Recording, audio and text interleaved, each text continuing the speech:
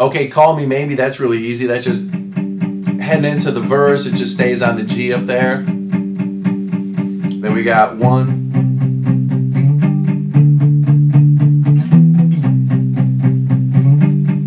For the chorus, it's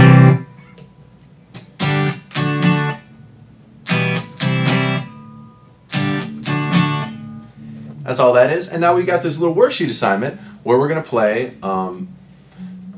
12 different G major triads. So we've got each of the 3-string groups. So we got low 3 strings, are those shapes. Middle 3 strings, or 5, 4, 3 strings, those 3 shapes. The 4th, 3rd, and 2nd string is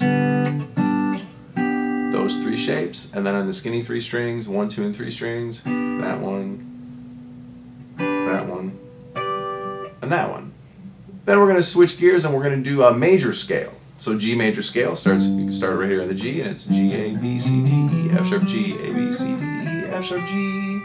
Starting at the 5th fret, it's 5, 7, 8, 5, 7, 4, 5, 7, 4, 5, 7, 5, 7, 8, 5. That's the next pattern. Now we're at the 7th fret, and it's going to be 7, 8, 10, 7, 9, 10, 7, 9, 10, 7, 9, 7, 8, 10, 7, 8, 10.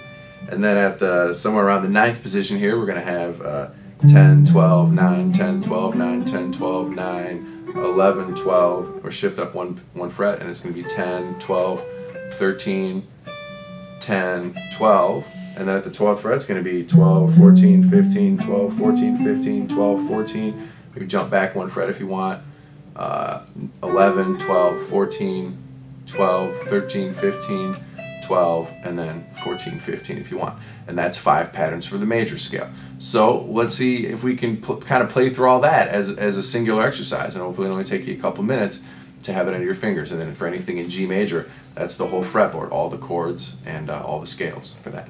Okay, have some fun with that.